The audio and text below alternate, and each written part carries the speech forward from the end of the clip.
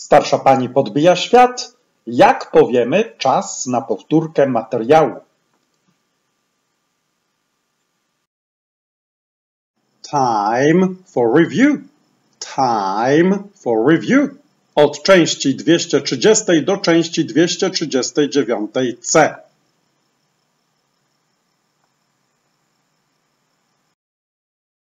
From part 230 to part 239c.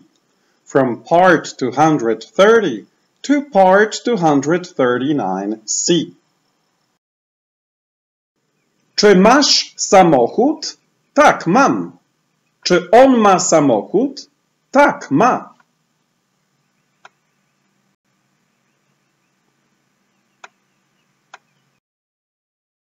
Do you have a car? Yes, I do. Do you have a car? Yes, I do. Does he have a car? Yes, he does. Does he have a car? Yes, he does.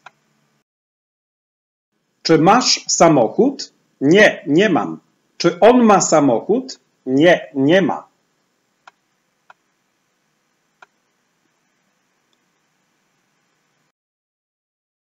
Do you have a car? No, I do not. Do you have a car? No, I do not. Does he have a car? No, he does not. Does he have a car? No, he does not. Przepraszam pana, czy ma pan długopis? Tak, mam. Nie, nie mam.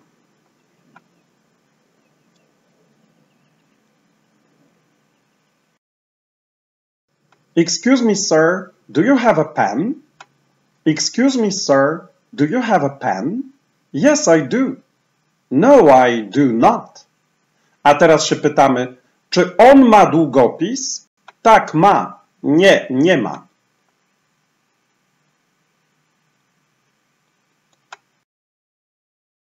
Does he have a pen?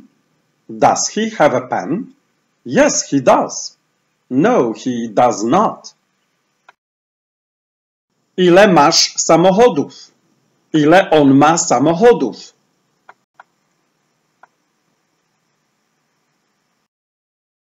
How many cars do you have? How many cars do you have? How many cars does he have? How many cars does he have? Dużo na 4 sposoby. On ma dużo samochodów.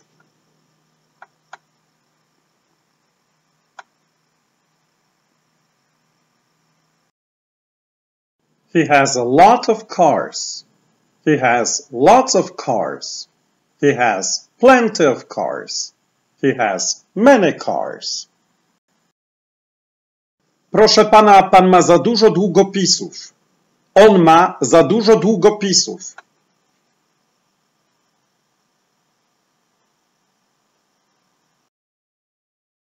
You have too many pens, sir.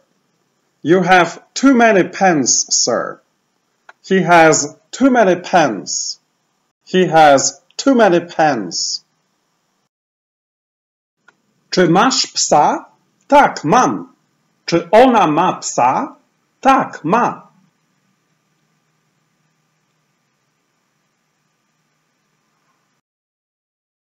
Do you have a dog? Yes, I do. Do you have a dog? Yes, I do. Does she have a dog? Yes, she does. Does she have a dog? Yes, she does. Czy masz psa? Nie, nie mam. Czy ona ma psa? Nie, nie ma.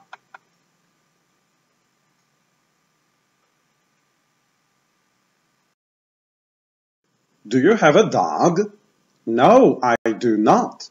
Do you have a dog? No, I do not. Does she have a dog? No, she does not. Does she have a dog? No, she does not. Przepraszam panią, czy ma pani jakieś chusteczki higieniczne albo nawilżające?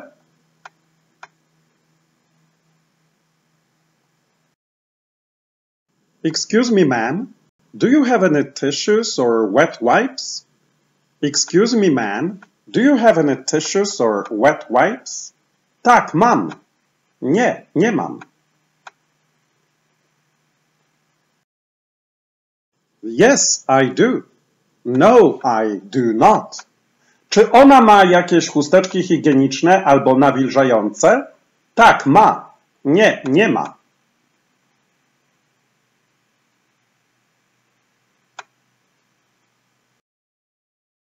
Does she have any tissues or wet wipes? Does she have any tissues or wet wipes? Yes, she does. No, she does not. Ile ma pani kotów? Ile ona ma kotów?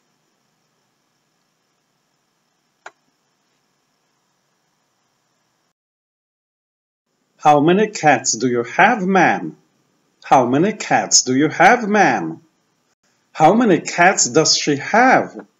How many cats does she have? Ona ma dużo poduszek.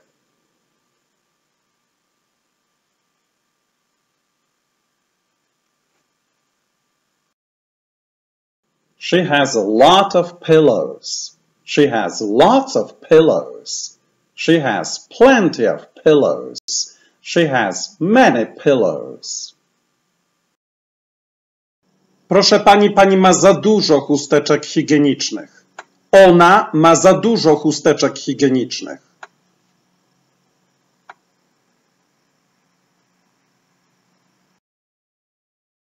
You have too many tissues, ma'am. You have too many tissues, ma'am. She has too many tissues. She has too many tissues. Jak się zapytamy na dwa sposoby, czy oni mają dzieci?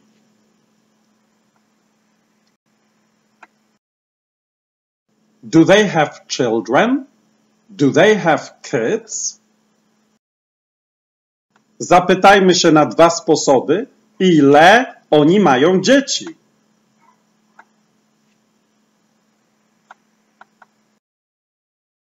How many children do they have? How many kids do they have? Jak powiemy, że mają dużo dzieci? Dużo na 4 sposoby.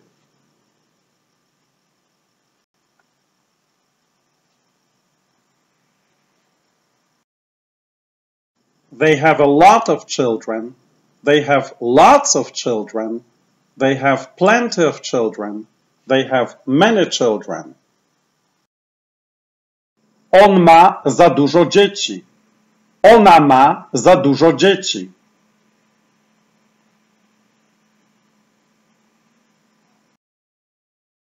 He has too many children. She has too many kids. Wy macie za dużo dzieci. Oni mają za dużo dzieci.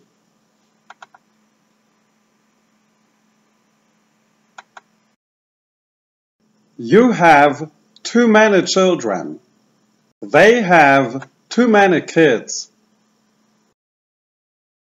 Mam za dużo paszportów.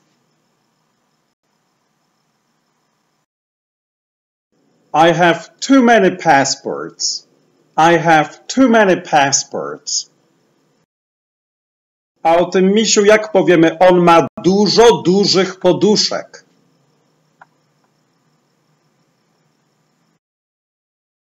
It has a lot of big pillows. Albo it has many big pillows. On ma dużo bardzo dużych ogórków.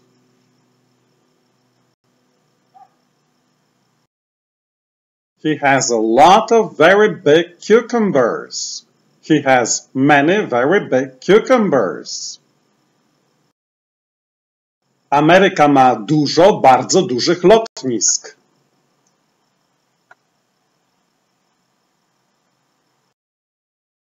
America has a lot of very big airports.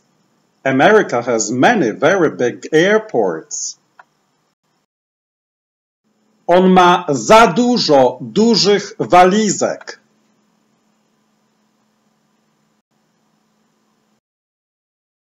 He has too many big suitcases. He has too many big suitcases. Oni mają za dużo dużych psów.